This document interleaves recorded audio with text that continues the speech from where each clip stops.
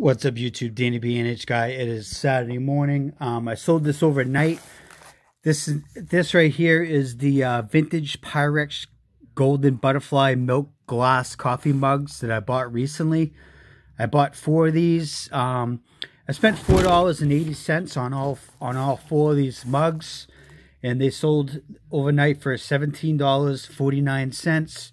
I was able to get them inside this padded flat rate for $7.52. I individually wrapped each cup with bubble wrap and cardboard, so they're safely nested, all 4 of them, inside of this padded flat rate.